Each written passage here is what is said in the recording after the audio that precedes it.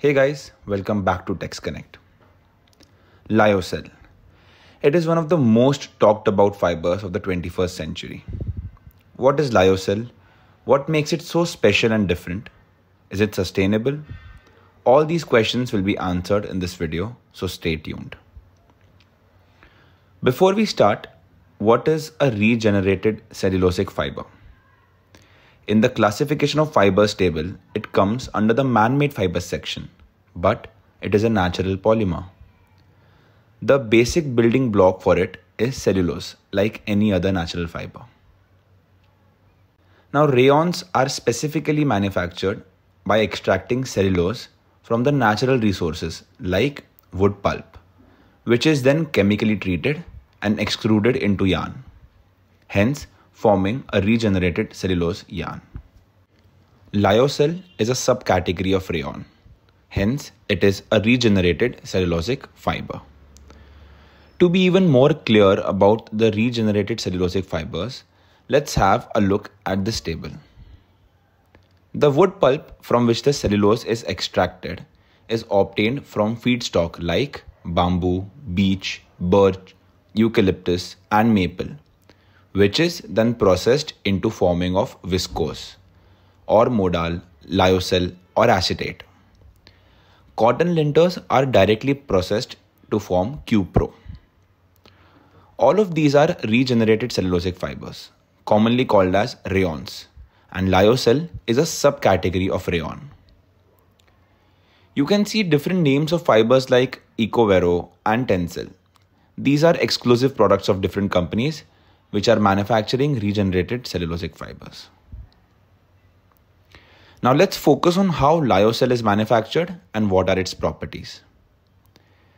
So the production mainly involves raw cellulose, that is wood pulp, which is mixed with NMMO, which is a solvent. What is NMMO? It is N-methylmorpholine N-oxide, which is capable of dissolving cellulose without any further addition of chemicals. So, the wood pulp is dissolved in NMMO by heating. Now, after dissolving, the formed cellulosic solution is called the dope.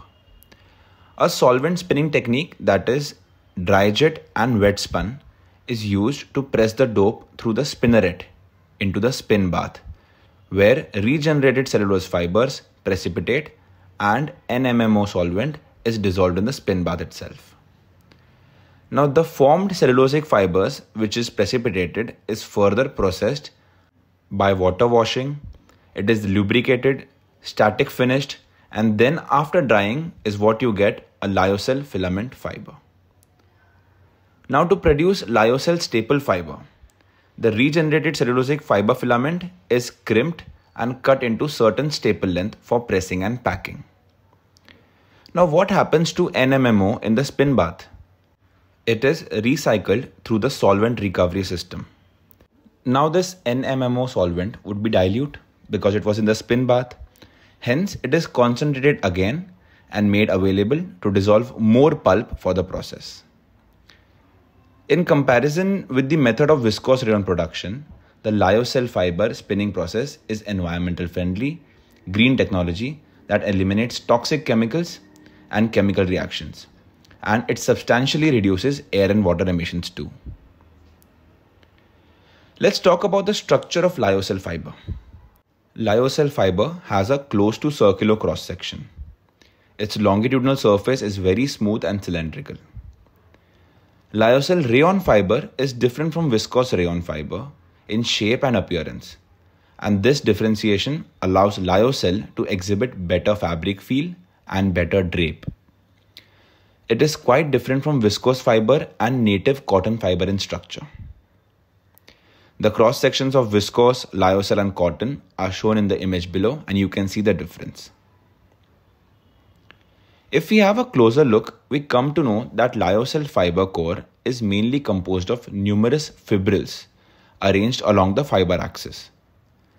Now lyocell has high crystallinity and degree of polymerization. That means it has more number of monomer units, but it has a weaker lateral link between these crystallites. Now what happens is, due to these weaker forces, it results in separation of microfibrils at the surface, mostly due to wet abrasion, and this is called fibrillation. These are microfibers or microfibrils which are typically less than 1 to 4 micrometers in diameter. Because of this, lyocell is in talks when the microfiber pollution is discussed in sustainable textiles. This also results in pilling on the fabric. Let's quickly wind up with the properties. Longitudinal and cross section. It is smooth and cylindrical with no striations. Tenacity. The tensile strength of lyocell is high in wet and dry conditions owing to high crystallinity and orientation. It has low elongation at the break due to high crystallinity again, but it is often viewed in lyocell fibers that they are quite elastic. The fibers are resistant to wrinkling and bending. Thanks to its breathability, lyocell is an effective antibacterial fiber and great moisture absorbent.